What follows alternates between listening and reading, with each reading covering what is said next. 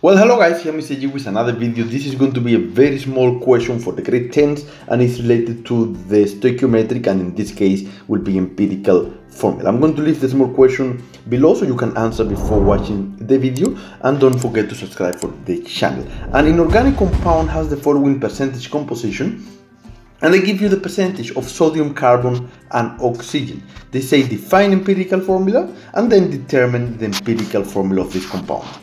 And then what is empirical formula? Empirical formula is the simplest whole number ratio of element in a compound, and if you say that you get 2 marks. So let's determine now the empirical formula.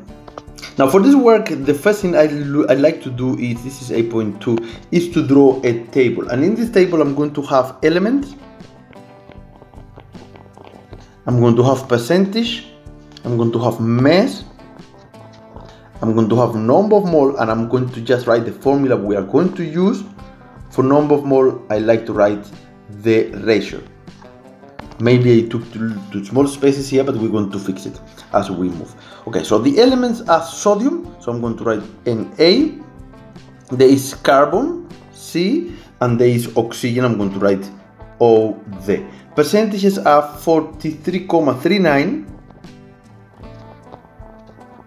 for sodium, for carbon is 11,32, and for oxygen is 45,28. That is the percentage and those are the elements. Okay, so now for mass is exactly the same. As I said, let's move all this now a little bit to the left. There's no need of pressing that.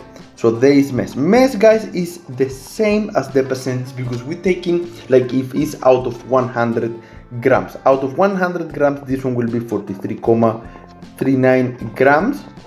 This one is 11,32 grams. And this one is 45,28 grams. Now we have to calculate the number of mole for each of them. Okay, we are going to calculate the number of mole for each of them, and obviously you need the periodic table. So number of mole is equal, I'm not going to write the formula because it's already written there. So it's 43,39 and the molar mass of sodium is 23. Alright, so we'll get here that the number of mole is equal to 1,89.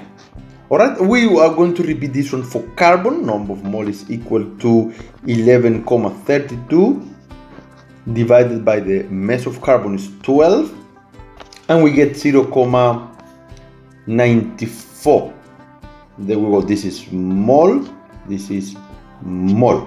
Okay, and the last one is for oxygen. Number of mole is equal to 45,28 divided by molar mass, which is 16, is 2,83 mole.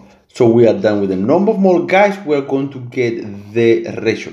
Now how we get the ratio? We divide everyone by the smallest one. In this case is 0,94. So we say 1,89 divided by 0,94. This one is, let me write here ratio. There we go. So it's 1,89 divided by 0,94, and you get that this one is 2. Here it is going to be 0,94 divided by 0,94 is equal to 1. And the last one, 2,83 divided by 0,94 will give you 3. Will give you 3. And we're practically done. What is the empirical formula of this compound? It's going to be Na2CO3. This is the empirical formula of that compound. Quite simple. Where are the marks here? 1 mark for each calculation of mole. There is always going to be a mark there. Is 1 mark for the ratio. When I say mark for the ratio, is for all of them, and then is 1 mark for the final answer. Guys, this is the end of this question as well as the end of this question paper. Thank you for watching. Thumb up, I hope it helped. Subscribe for the channel. I'll see you next time. Mr. G here.